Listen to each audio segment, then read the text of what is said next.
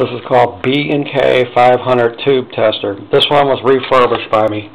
It's all been rebuilt. It works really good. The only bad part about this is it checks double tubes like double triodes or double pentodes in parallel.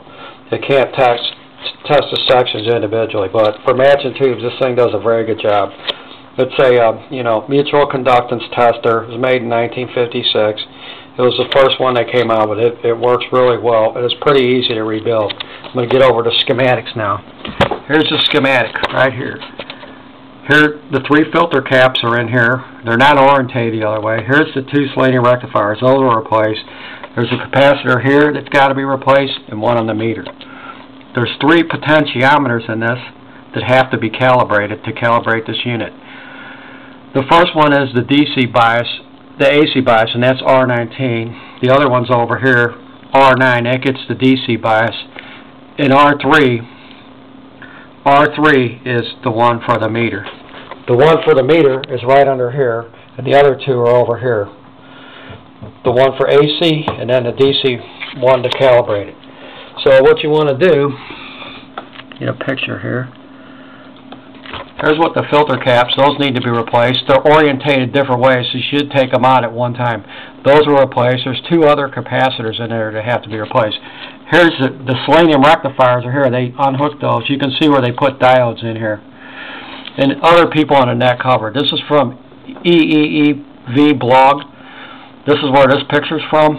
And they show it if you get messed up. I do these at one at a time, and if you have trouble with the diodes, you can look at what they did here. That's what I did when I got messed up. The other thing is there's 3 pilot lamps in this tube tester, and you need to check them and make sure they're all working. Otherwise, it could throw the calibration off. Okay, so once I got that done, I got all the caps replaced, and the thing was working right. Then, if you go to do yourself audio, it explains how to calibrate this thing. And there's 3 potentiometers. One's for one's for AC volts, one's for DC volts bias, and the other one's for the meter. And the meter ones under here, those have to be calibrated. The other ones I didn't really check, but you have to calibrate it. Okay, after we did that, the real weakness of this, another bad thing with this thing was you can't test an EL84 6BQ5 tube. So on number 7, the last one, 7J, is right here, and it was a 6CL6 tube. I just rewired it. I went to this blog, and it's called Audio Asylum. I went in there and they showed you how I did it. But what I did was I printed out the 6CL6 tube pins and then the 6BQ5, and then from there, when I had them both printed out, I could just figure it out.